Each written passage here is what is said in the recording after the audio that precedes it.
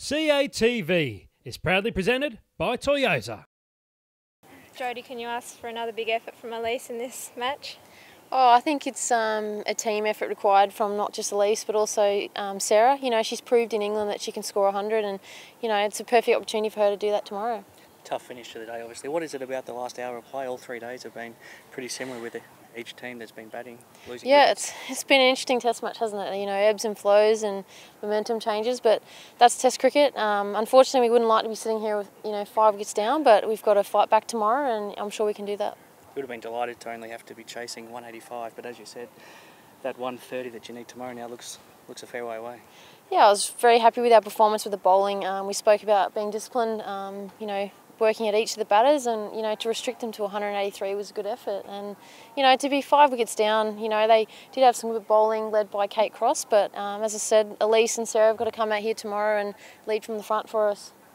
What they did in the first innings, of course you were part of that. Can Sarah do the same thing you did?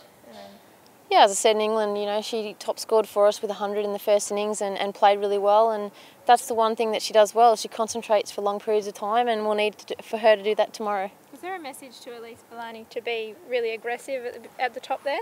No, she just, I think the balls were just in her zone, and she plays the pull shot well, and, lucky for her, she played some really good shots, and that's the way she plays, very aggressive. Throughout the match so far, it looks like batting's been easier in the morning. Certainly you hope that's the case tomorrow morning. Do you find that the longer the day goes on, I guess the pitch is out in the sun all day, it gets a little bit harder as the day goes on? It's just interesting. I suppose in the morning there's less swing. That's what we've found when we've been fielding. And towards the end of the day there's a little bit more off the deck, a little bit through the air. Doesn't excuse getting out, but as I said, looking forward to seeing what Elise and Sarah come out and do tomorrow.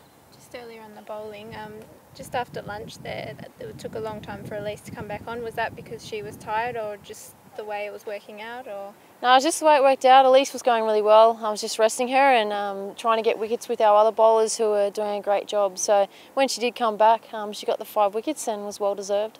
How is Elise tight? She's obviously bent her back quite a bit throughout this test match, and she spent a long time out in the middle yesterday. How's she going?